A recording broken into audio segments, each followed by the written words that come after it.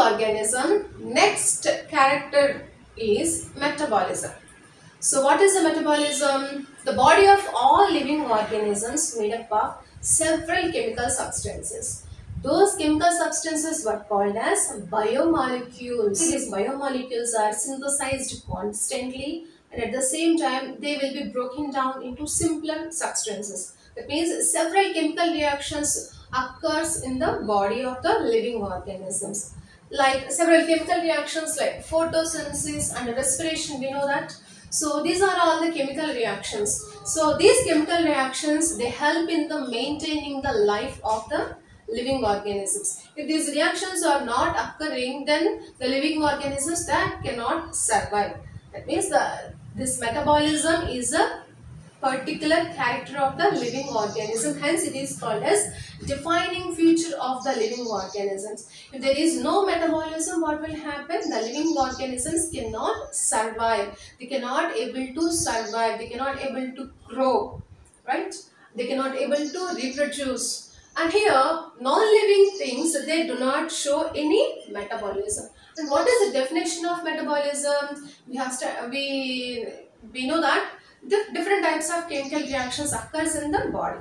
Here, sum total of all chemical reactions occurring in the body of the living organism, that is called as metabolism.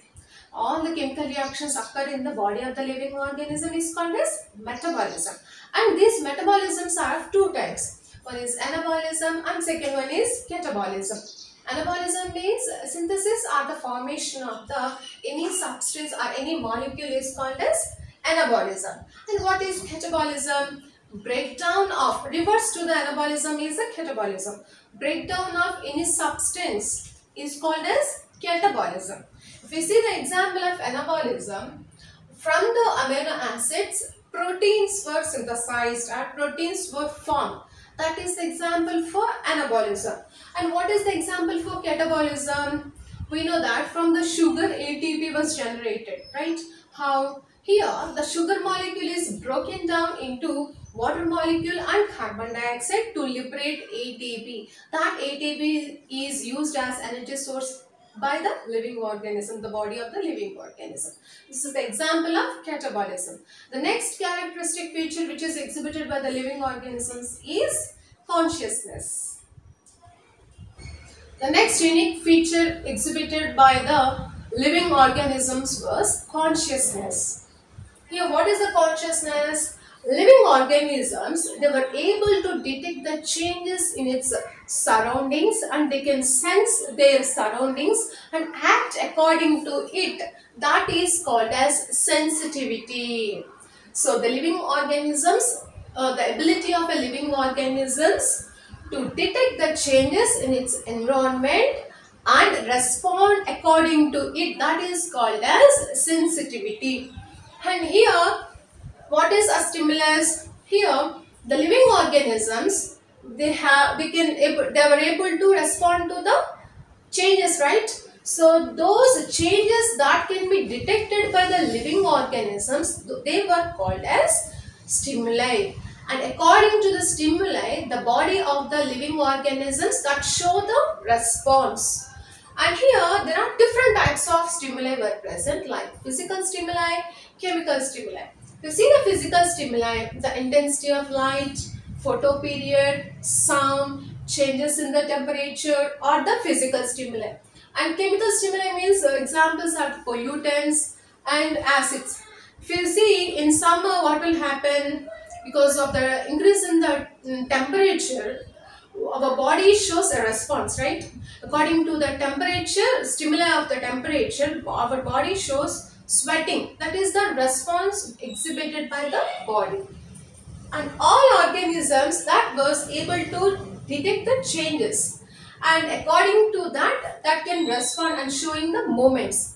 For example, if you see a touch-me-not plant, if we touch the touch-me-not plant, it feel that touch stimuli, and according to that stimuli, it will fold its leaves. Here, what is the response of the plant? Folding of the leaves is the response given by the touch-me-not plant.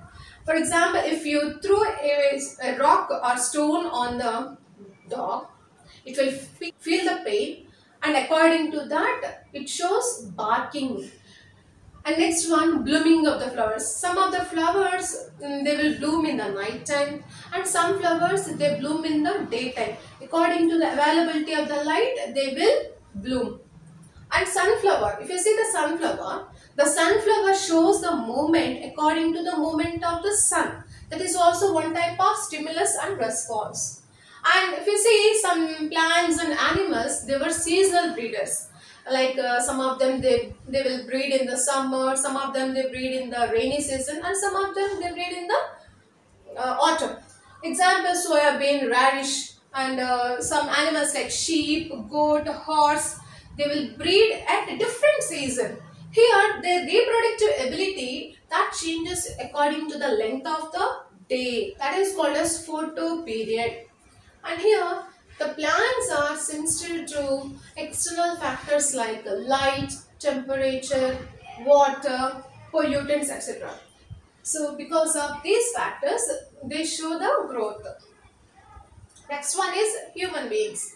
So, in all the living organisms, the most highly conscious organism is the human being only. So, we know that how to behave in the public, how to talk, how to walk, how to dress up, and so we have the more highly self-consciousness. So human being is the highly conscious living organism on the earth. And here the sensitivity and awareness is only exhibited by the living organisms. It is absent in the non-living things. Hence, it is the defining property of the living organisms. So, with this we have completed the characters exhibited by the living organisms. Next, we will see the biodiversity.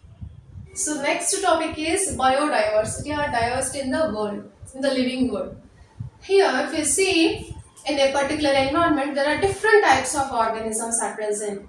We can find different varieties of plants, animals, birds, insects, shrubs, herbs, and they can be seen with the eyes. And some organisms cannot be seen with the naked eye. They are called as microorganisms, which can be seen with the microscope, like bacteria, fungi, virus. All those will be seen. All those will be present. They cannot be seen. So, like this, different range of organisms are present in particular area. Here, if you see several places like forest, plateaus, deserts, there are also different kind of living organisms are present, and the number also varies. And here, all the living organisms present on earth, that was referred to as biodiversity. All the living organisms which are present on the earth, that is referred to as biodiversity. Here, biodiversity is the number and kind of organisms found on earth at different places, and different varieties of the organisms are found, right? So, some species which are found in one place, we cannot find those organisms in some other place. Depending on the climate conditions, the variety of organism changes. From the place to place, the diversity differs. Each habitat has its own biota. For example, in polar regions, different types of organisms are present. In terrestrial tropical areas, different organisms are found. In deserts, one type of organisms found. In aquatic condition, another type of organisms were found. That means each habitat exhibits its own variety of living organisms. And here, if you see the biodiversity, the word biodiversity, it was derived from the Greek language. Here, bios means life, diversity means forms. And here, biological diversity, it is the vast range of species like plants, animals, insects, microorganisms, fungi, algae, which are found on the earth. Almost all the living organisms found on earth, that is called as biodiversity. And these organisms, they may be present either on terrestrial habitat, that is on the land, or they may be also present on the aquatic condition, that is in the water. And here, according to the IUCN, International Union of Conservation of Nature and Natural Resources, according to this IUCN, they said that currently nearly 1.7 to 1 millions of living organisms have recognized. But still, millions of organisms that cannot be recognized yet. So, they need to be discovered. So, this is about the diversity in the living world.